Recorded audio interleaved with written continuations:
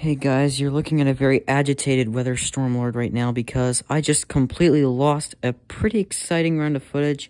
Nowhere near as exciting as what I've been getting lately, but we just got some pretty severe weather. So I'm just going to recap it for you guys now.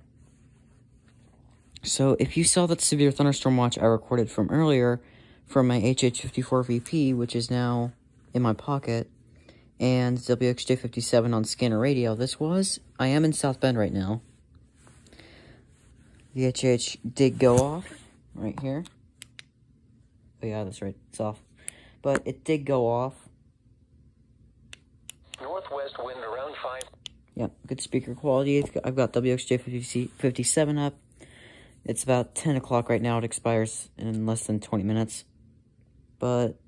And we're out of it right now, so that's it. But here's what happened.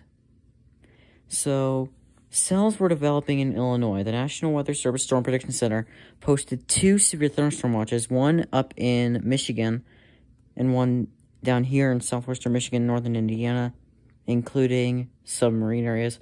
At 5:03, this is when I started recording. A special marine warning was issued by NWS Northern IWX, aka National Weather Service Northern Indiana, but it was for 40-knot winds. It looked like it was dissipating, but it reformed. So around, I believe it was 6:49, the National Weather Service issued a severe thunderstorm warning for LaPorte and Berrien for 60-mile-an-hour winds. This was when I knew that it was making a beeline directly for our area.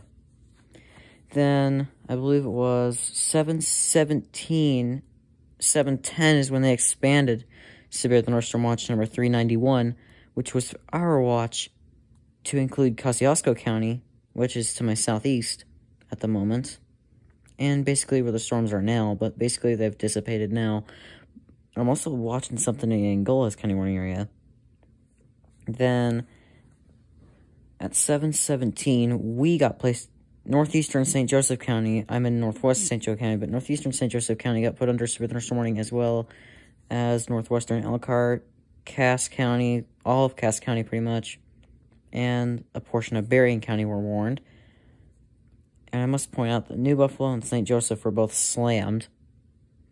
And at 7:23, we got placed under severe thunderstorm warning, western St. Joseph County. I actually thought it was a tornado warning for a second because the warning had been issued so recently, so I legit thought it was a tornado warning. I thought I was going to hear sirens, but I didn't, luckily.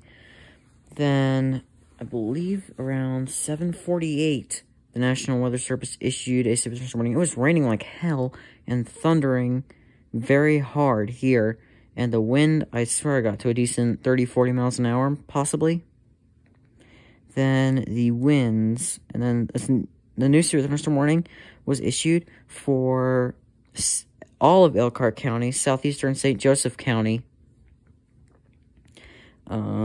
Marshall County, and LaPorte County. But get this, they toned it twice. They literally pulled a KJY85 and pulled it twice. And toned it twice, excuse me. So I was thrown off guard there. And that's all the warnings, but basically what I would say is we got probably about half an inch less of rain. Well, it was pretty heavy rain. It wasn't a very sufficient, it was very fast moving, so it was by pretty quickly. But this radio activated 1, 2, 3, 4, 5, 6, 7, 8 times, I believe. And had I not been stupid and made a mistake, then I probably would have been posting this event on YouTube about now. But I'm not able to because of a glitch that my phone likes to do. So I think something's wrong with it. Screen recording, so I have to be careful of that in the future. And that's pretty much it. My next video I'll just be playing by ear, so yeah. I'm really playing it by ear. It's either going to be another super weather event or a weather recreation, so that's it for this recap. It was a very small event. And apparently there were a couple tornadoes confirmed in places that I can't get. But that's it for this recap, and I will see you guys in some sort of content within the next few days.